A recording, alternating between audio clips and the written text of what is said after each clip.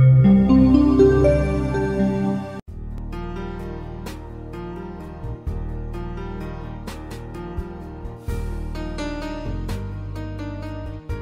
coronary angiogram is a very common procedure and is generally considered to be a very safe procedure, but it is by definition an invasive procedure, so there is a small amount of risk associated with it. We typically quote a risk of 1 in 1,000, 0.1% of a serious complication, and by that I mean a heart attack, stroke or even fatality, and then we quote less severe but complications that can occur a little bit more frequently, and this is usually sort of bleeding or bruising at the access site, a little bit of discomfort sometimes,